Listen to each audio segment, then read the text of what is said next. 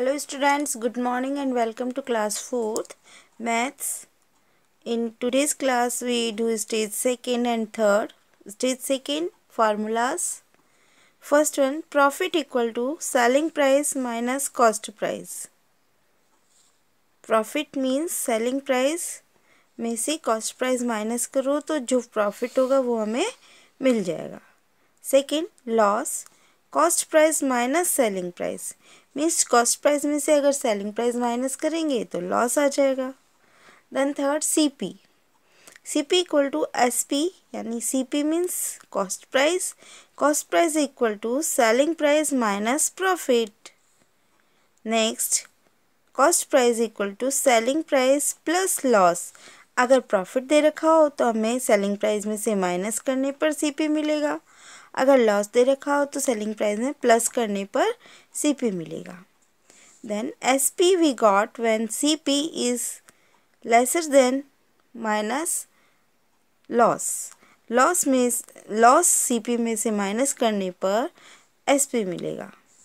SP is equal to CP plus profit. अगर CP में profit को प्लस कर दें तो एसपी मिल जाता है. Then third stage defines. First define cost price. The price at which the shopkeeper buys the good is called cost price. जिस price पे शॉपकीपर कोई भी सामान खरीद के लाता है उसको कॉस्ट प्राइस कहते हैं.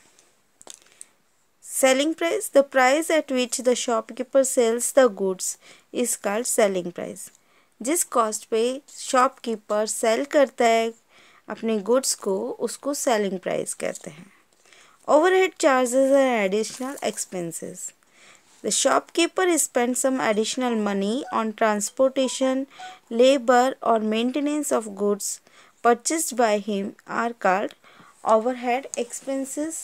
Means सामान खरीदने के बाद जो भी खर्चा उस सामान के ऊपर शॉपकीपर करता है चाहे वो ट्रांसपोर्टेशन पे हो, लेबर पे हो या गुड्स को मेंटेन करने पर हो वो उसके एक्स्ट्रा यानी कि एडिशनल चार्जेस हो जाते हैं. एडिशनल एक्सपेंसेस हम उन्हें बोल सकते हैं या उन्हीं को हम ओवरहेड एक्सपेंसेस भी बोलते हैं. So there are 3 defines and some formulas in this chapter. You first learn them, then we start our exercise. Thank you.